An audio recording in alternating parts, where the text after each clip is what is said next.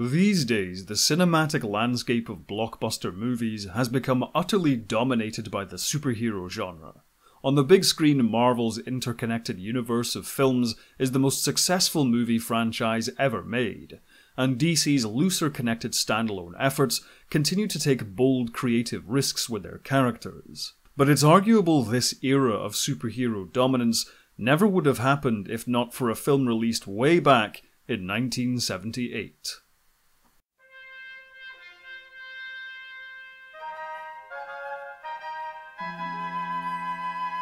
Clark Kent, aka Superman, made his debut in 1938 in Action Comics #1. The character was truly the first of his kind. While mythology was already replete with superhumans and comic books were already filled with pulp heroes, Jerry Siegel and Joe Shuster's creation was the first true superhero.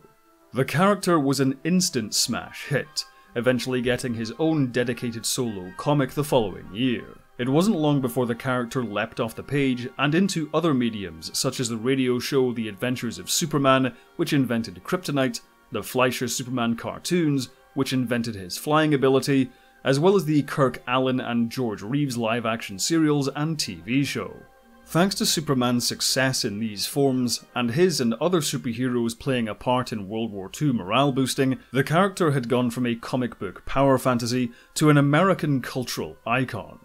Despite this pop cultural status, however, few saw potential in a big screen, big budget Superman feature film. One who did though was Ilya Salkind. Ilya's father, Alexander Salkind, was a seasoned movie mogul at this point in time. The Salkinds had found great success producing historical epics like The Daughter of the Regiment, Austerlitz, and Cervantes, drama films like Orson Welles' The Trial, as well as adventure films like The Light at the Edge of the World, The Three Musketeers, and its sequel, The Four Musketeers. Alexander Salkind had little knowledge or interest in Superman, and in truth his son Ilya had only a general familiarity with the character. However, Ilya saw great potential in bringing Superman to the big screen. He pitched to his father the idea of bringing the scope of the lavish European epics they had already produced to a cultural icon like Superman, and Alexander Salkind agreed the picture could be a huge hit. Warner Brothers, however, who had already bought DC Comics by this point, didn't agree, and in 1974 a long and intensive round of negotiations began for the Salkinds to acquire the film rights for the character. Part of negotiations was DC's demand to see a full list of potential actors who the Salkinds were considering for the lead role. This list included Muhammad Ali, Al Pacino, Dustin Hoffman, James Caan, Steve McQueen, and Clint Eastwood, among many others. Eventually the Salkinds were successful in securing the rights in a negative pickup deal. However, due to the expected expense of the production and the arduous process of securing the rights, the Salkinds decided to shoot not one but two Superman movies back to back. To write the film, Ilya Salkind initially hired acclaimed science fiction author Alfred Bester. However, he only got as far as a rough treatment before Alexander Salkind demanded they hire a superstar writer to lend the production some legitimacy. Thus, the producers hired Godfather screenwriter Mario Puzo. While Puzo began work on the script, the Salkinds went in search of a director to helm the project. Among those considered were Francis Ford Coppola, William Friedkin, Sam Peckinpah, and George Lucas. Negotiations either fell through or the directors were committed elsewhere, such as George Lucas's commitments to Star Wars. Ilya Salkind championed Steven Spielberg, and his father was convinced following the release of Jaws, but he too was committed to other projects like Close Encounters of the Third Kind. Eventually the producers succeeded in hiring Guy Hamilton, famous for directing a number of James Bond movies. Hamilton was hugely enthusiastic about the project, and began filming test footage for the elaborate special and visual effects. Meanwhile, the Salkinds had started casting the film, and as with the writer and director, the producers wanted some big names to lend the production further legitimacy. At the time, Marlon Brando was one of the biggest movie stars on the planet, and the Salkinds believed if they could land an actor of his power, then other stars would be lining up to join the project. Negotiations with Brando to play Superman's father Jor-El were difficult and demanding, with the actor eventually securing a $3.7 million salary as well as a cut of the box office as well. This was an astronomically high payday at the time, for what would be an incredibly short amount of screen time. But with Brando on board, the production ran into some difficulties. The Salkinds had originally planned to shoot the film in Italy at the famous Cinecittà Studios in Rome. However, Brando couldn't shoot in Italy as he was wanted on an obscenity charge following the release of Last Tango in Paris. Therefore, the production was relocated to England at Pinewood Studios. This meant losing Guy Hamilton as director though, as he was wanted for tax evasion and so had to drop out. Mark Robson, known for directing the disaster movie Earthquake, was briefly considered as a replacement, but eventually the producers became interested in director Richard Donner, following his helming of the hit horror film The Omen. I was on the jaw and the phone rings, and this funny little voice says, "This is Alexander Salkind, you know who I am?" I said, "No." He said, "What do you mean you don't know who I am?" I said, "No, I don't know who you are. What are you selling?" He said, "I'm not selling anything. I'm a very famous producer." I said, "Good, congratulations. What? This is Sunday. What do you want?" He said, "We're making the movie Superman, and I want to know if you want to direct." He said, "I'll give you $1 million. I said, "Well, give me some information." And I'd written it down on a little tiny card that was in the bathroom. It was a hairdresser's card, this girl that came to your house to cut hair. And I wrote down on the back of it, $1 million, which I don't even think I got enough zeros in. And I wrote Gene Hackman, Marlon Brando, the dates they were available, and Superman. That card today is still, it's the most important card of my life.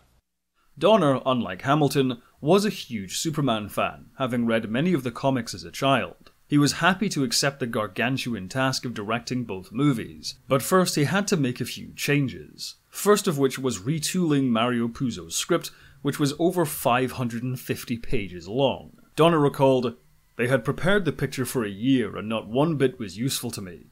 You can't shoot this screenplay because you'll be shooting for 5 years. That was literally a shooting script and they planned to shoot all 500 pages. You know, 110 pages is plenty for a script, so even for 2 features, that was way too much." Donner brought on Tom Mankiewicz to rewrite the script from scratch. However, due to the Writers Guild of America's regulations, Donner could only credit Mankiewicz as a creative consultant.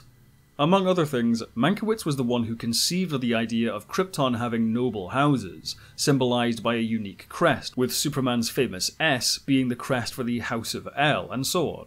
Donner also hired production designer John Barry, cinematographer Jeffrey Unsworth, and editor Stuart Baird, as well as many in the special and visual effects teams. Donner's mandate for all the department heads was verisimilitude, meaning the appearance of being true or real. Their goal was to make the fantastical world of Superman feel as believable to the audience as possible.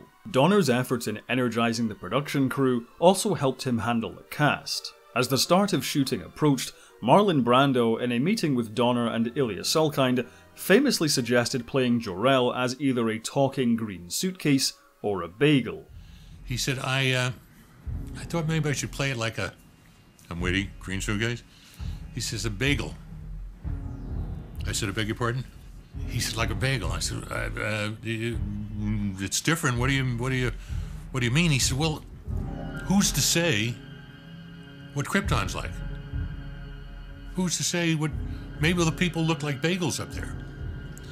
But I'm smart enough to know what humans look like, so I make my child in the form of a human so I can send him to Earth, but I'll be a bagel. I mean, I said, this is it. I mean, I'm gone, and I'm gonna go in Brazil and hide. The film will blow.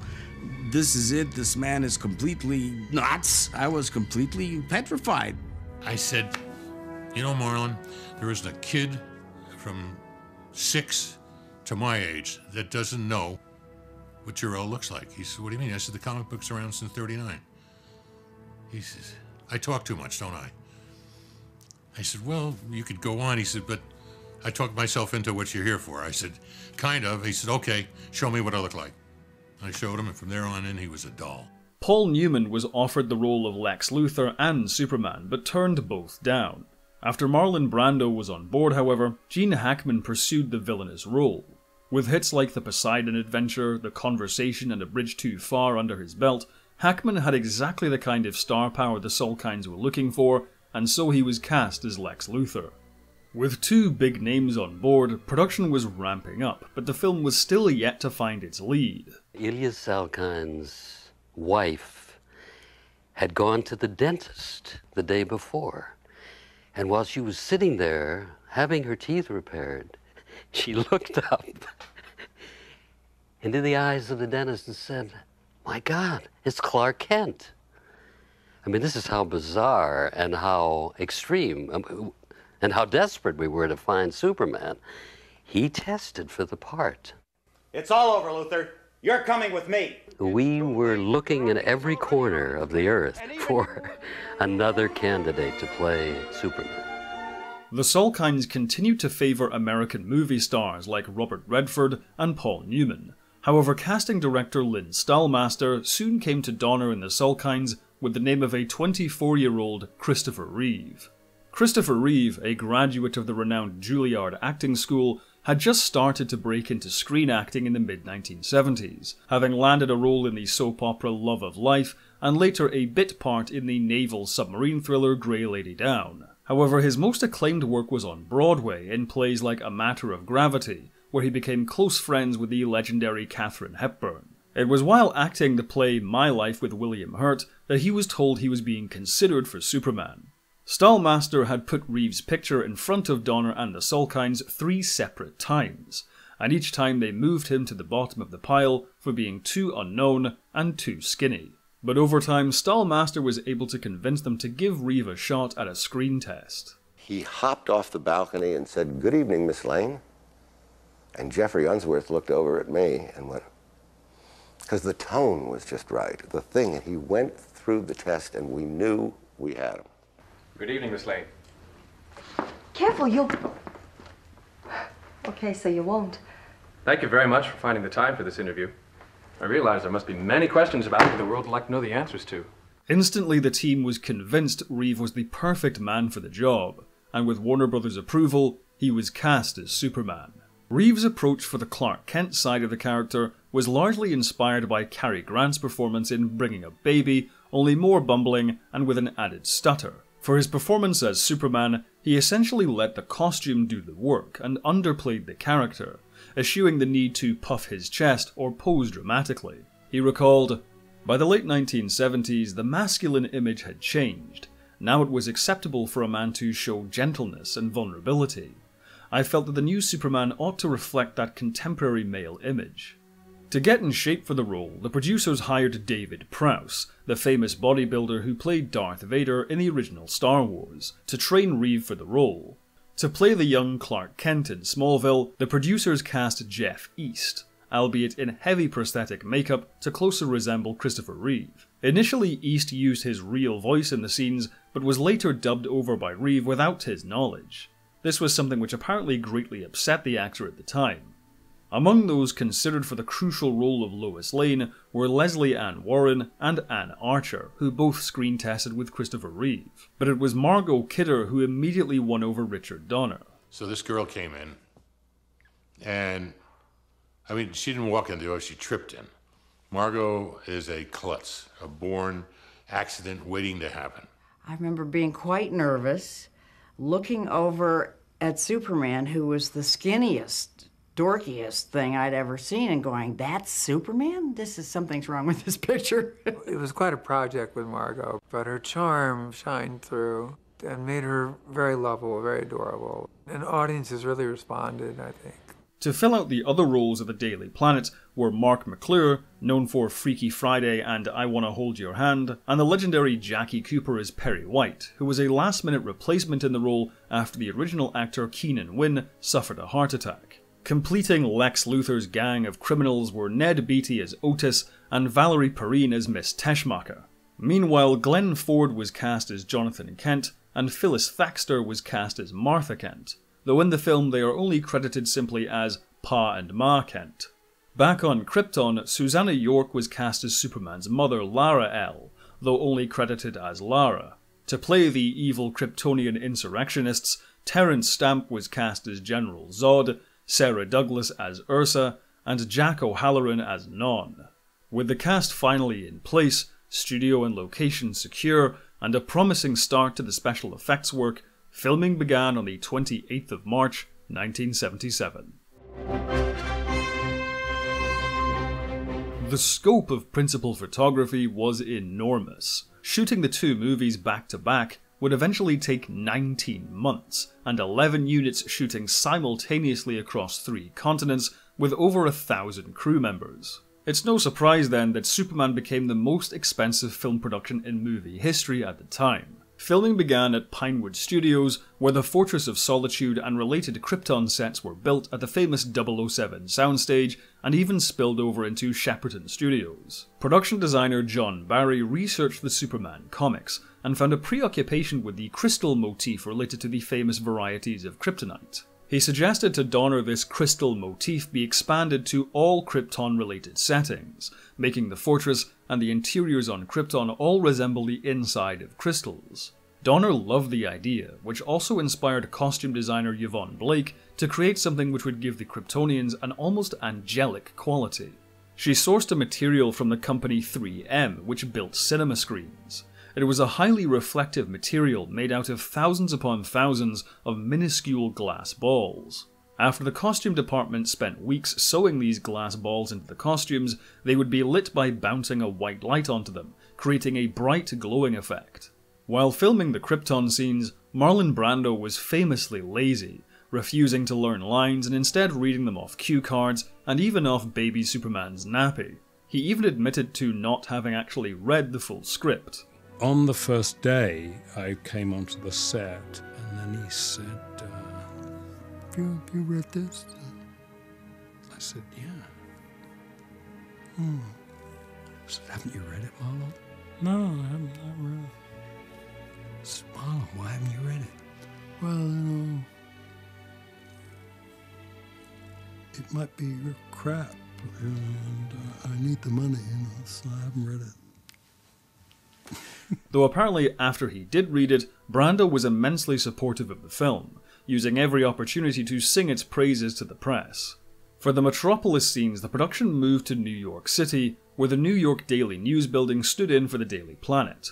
During filming, the city suffered a major blackout, and cinematographer Jeffrey Unsworth joked that it must have been his fault due to the amount of lighting equipment he had plugged in at the time. The production also moved up to Alberta, Canada, which stood in for all of the Smallville scenes. Warner Brothers was very encouraged by the footage they were seeing of the film and expanded their distribution arrangement to include all foreign distribution rather than just North America.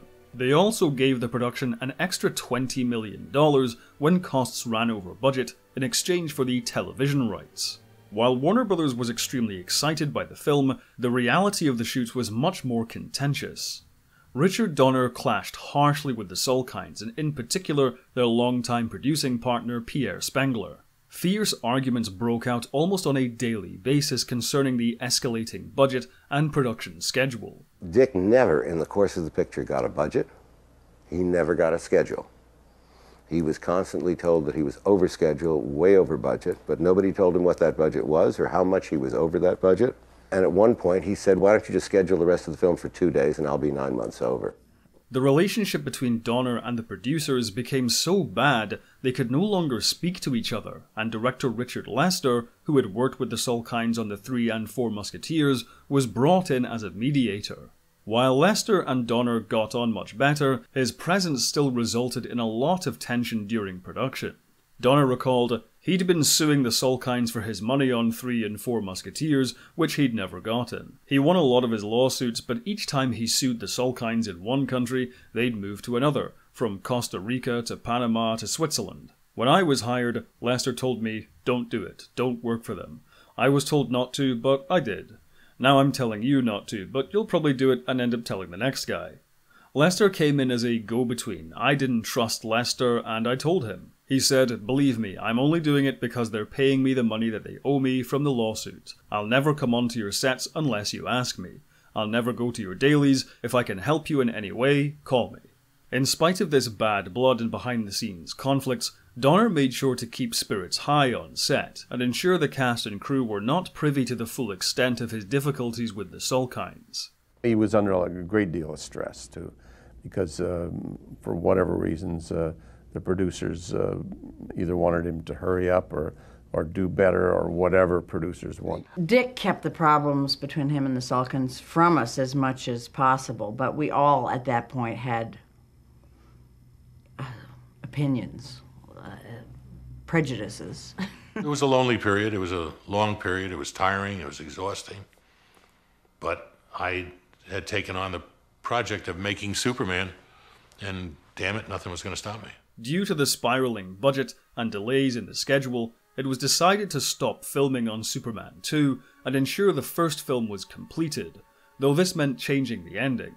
Originally, the first film would end in a cliffhanger, with General Zod and his cohorts escaping the Phantom Zone. In the sequel, Zod would end up destroying the Earth, forcing Superman to turn back time in order to save humanity. But with the movie now costing so much, the film's fate at the box office was now less certain, and so Donner decided it would be unwise to end the first film with a cliffhanger if it wasn't a hit. Therefore, Superman turning back time to save the day was moved to the ending of the first film. When it came to the special and visual effects, the first hurdle to clear was making the audience believe a man could fly. Guy Hamilton had already spent $6 million on test footage before Richard Donner joined the production, and when he viewed the flying footage, none of it was usable. Donner found a lot of the tests resembled the cheap methods used in the early black and white serials. Donner wanted something much more dynamic and believable. Director of special effects Colin Chilvers tried a number of techniques to create the flying sequences, such as a mannequin dressed as Superman fired out of a cannon and a remote control flying Superman doll. In the end, a number of different methods were used. For takeoffs and landings, the actors would be mounted on wires. Christopher Reeve proved to be an invaluable asset for these sequences, as he had taken up hand gliding as a hobby. This gave him the necessary core strength to hold himself on the wires properly and control his movements with great precision. While a lot of stuntmen trained on the wires, in the end the vast majority of the wire work was done by Reeve himself. Blue screen compositing was also used. Reeve would be suspended on wires, the camera would then move towards or away from Reeve to give the illusion of movement. The final technique was the famous Zoptic process. Reeve would be suspended in front of a front projection screen, and two interconnected zoom lenses, one on the camera and one on the projector, combined with interactive lighting and haze, would give the illusion of Superman actually flying through space rather than simply swinging on wires in front of a screen. The visual effects team also made extensive use of miniatures and matte paintings. The Golden Gate Bridge miniature was over 70 feet long and 20 feet tall. Many of the miniature matte painters also created full-scale paintings to extend the Fortress of Solitude sets, among others. To compose the music of the film, Richard Donner initially hired Jerry Goldsmith, as the two had worked together on The Omen. When I got into this picture, I immediately called Jerry and I said, I'd love to have you do the score. He said, I'd love to. So we had a date set, but as the picture prolonged itself, I lost Jerry. And I said, oh God, why? I said, I'd love to go with John Williams. I wonder if we can get him. Called John Williams, sent him the script. He called and said, I'd love to do it. I said, oh, great. I had John Williams. But then we lost him because we went past that date. We wouldn't be able to got Jerry back. And then when we just found out we were going to go for Christmas and we were going to be that much later, I lost Jerry again. Those guys were doing pictures back to back, and I got John Williams. Williams was delighted to score the movie and aimed to create a light theatrical tone in the music. The day we went into a recording studio and we ran the opening credits, and as Superman came on the screen, I swear to God, if you listen carefully, it literally, the music speaks the word.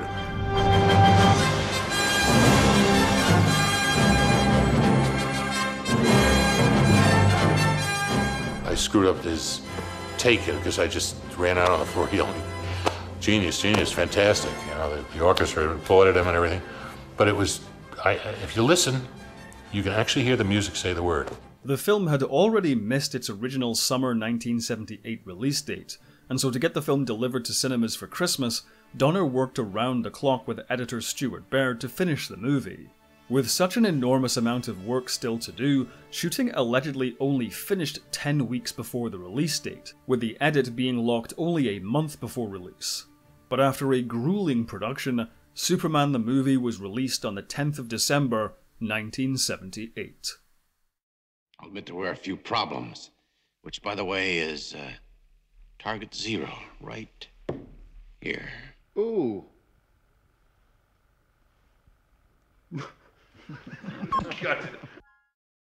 When it comes to talking about this film, I see no reason why I should mince words here.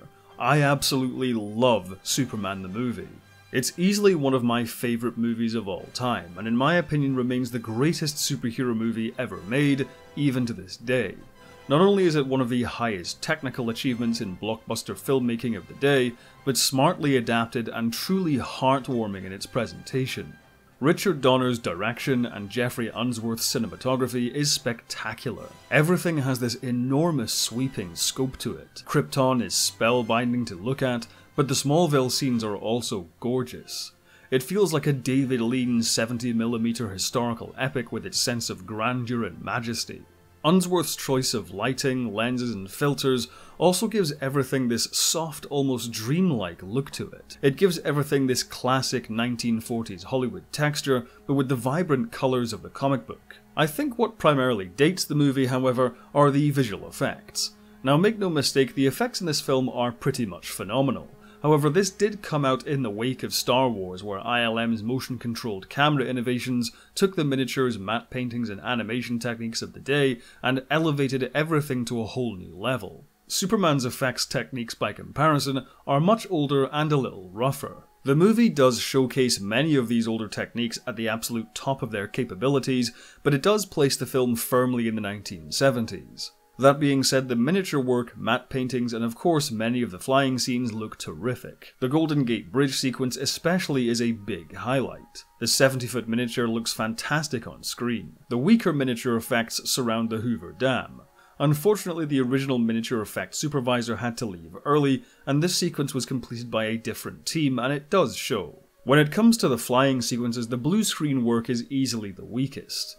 In several shots, the colours on Superman's suit look either washed out, underexposed, or blown out, and the movements can feel a bit stiff as well. That being said, the wire work and front projection shots hold up extremely well. The first time Superman takes off inside the Fortress of Solitude and flies past camera looks incredible. Christopher Reeve looks so smooth and in control, and the way he banks his body when making turns really helps sell the effect. When it comes to the front projection work, I feel like the scenes in the California desert do look a little rough. The team who worked on these sequences always regretted using 35mm film for the backgrounds rather than 70mm, which would have given a sharper image. However, during Superman's first night out stopping crime and saving the day, all of the flying shots look great. I've always loved this shot of Superman flying away from the city. The way the lighting interacts with him is just perfect. And what is there to say about John Williams' music which hasn't already been said? While there have been some decent attempts at other Superman themes over the years, nothing has ever come close to topping John Williams' main title march for this movie. It's a spectacular piece which feels powerful, touching, and optimistic, just what Superman needs. Beyond the main theme, however, the film's score is packed with other memorable themes and enjoyable tracks. The opening track introducing Krypton might be my personal favourite. The build-up to the first crescendo is tremendous, and whenever the Krypton motif reappears throughout the film, like in the formation of the Fortress of Solitude, it's just magical. A number of tracks are also very moving. The piece which plays during Jonathan Kent's funeral is amazing, and the love theme between Superman and Lois is almost as iconic as the main march. Although the strange poem Lois says to herself during that sequence is quite bizarre. Aside from the film's technical aspect, however, what makes Superman the movie so special is that it simply nails its main character. Although I have seen some Superman fans object to the way Lex Luthor is portrayed. Rather than a mad scientist or ruthless businessman, he feels more like a Bond villain. And while I do prefer the mad scientist take on the character myself, Gene Hackman's performance is endlessly charismatic and quite intimidating. While the Bond villain influence might seem like an odd direction to go in, he's basically the coolest Bond villain 007 never had. The portrayals of many other Superman elements were also quite different than in the comic books at the time, but they were so successful it's hard to imagine them in any other way. It's easy to forget Krypton and the Fortress of Solitude taking on a crystal motif and the Superman S being a family crest were all invented for this film. But they're such great ideas and are executed so well, they've basically become the default when many people think of Superman lore. This is really the definitive origin story for the character. Despite Brando's laziness on set, the way he delivers his final words to Kal-El before sending him to Earth are really touching. The speech is wonderfully written, and the emotion of the scene is brilliantly carried by John Williams' music. Jonathan Kent dying of a heart attack, with Clark being unable to save him despite all of his powers, makes Superman as a character feel truly relatable and human. And his first appearance saving Lois from the helicopter accident is so awe-inspiring and exciting. Easy, miss. I've got you. You've got me! Who's got you? I have a personal fondness for the disaster movies of this era, and so modelling Superman's action sequences after those kinds of films is something I've always felt was a very smart decision. We see ordinary people caught in the fray, pushed to the very edge of death, so when Superman finally swoops in to the rescue, it feels like a huge relief. These days online, I often see a lot of criticism thrown Superman's way, with people saying that he's too powerful and too good to properly work in a film. In response, I always use this movie as a rebuttal to those criticisms, because despite this being the first Superman movie, at the time the character was already 40 years old, and many of these criticisms are actually addressed in the film itself. The opening of the film, showing as a child reading a comic book, introduces us to a more innocent worldview, and when Superman says, "I'm here to fight for truth and justice in the American way," Lois bursts out laughing, which is why Christopher Reeve's performance as the character is so crucial to the film's success. Not only was he the first actor to truly distinguish Clark Kent and Superman as two completely different personalities, but it also showcases his range as an actor. The scene where he briefly switches from Clark to Superman, adjusting his posture and deepening his voice, is exceptionally well performed. It's the sincerity of the character which makes him work. The very idea of a person like Superman existing is too good to be true, and yet here he is, walking, talking, and flying exactly how such a person would.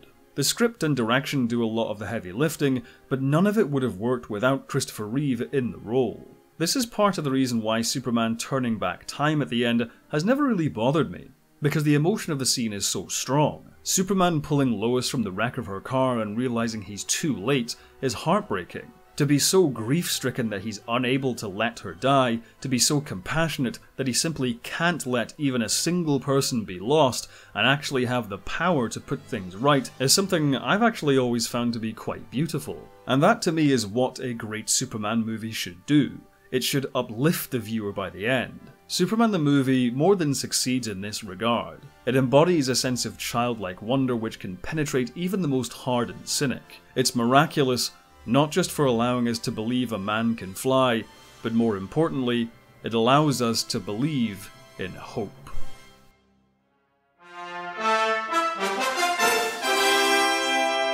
Upon release, Superman the movie was a box office smash. On a budget of $55 million, it went on to gross over $300 million worldwide, and spent 13 weeks at number 1 at the US box office. It was the 6th highest grossing film of all time, and Warner Bros.' most financially successful movie at the time. To this day, it remains the highest grossing Superman movie ever made, with an adjusted gross of $1.3 billion. The movie also received critical acclaim, with praise given to the direction, cinematography, visual effects, and Christopher Reeve's performance. It went on to be nominated for 3 Academy Awards, although Richard Donner publicly criticised the Academy for not recognising John Barry's production design, Unsworth's cinematography, or the efforts of the visual effects team. It did, however, win big at the Hugo and Saturn Awards, where the cast and the crew that were snubbed by the Academy won their deserved recognition. Following the film's theatrical run, an extended 3-hour cut of the movie was created for television in order to add more commercial breaks. In 2001, a special edition DVD restored 8 minutes of footage from this version, supervised by Richard Donner, making it the spiritual director's cut. This is my preferred version of the film as well. While it adds more action, I especially love the scene where Superman speaks to Jor-El after revealing himself to the world. It's another wonderful piece of acting from Reeve, and further serves to humanize Superman as a character.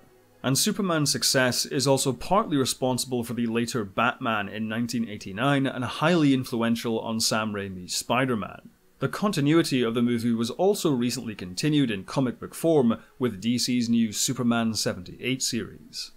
But in 1980, the film's original and highly anticipated sequel Superman 2 would see a release. Despite the triumph of Superman's first big-screen outing, it wasn't long before cracks began to show both in front and behind the camera.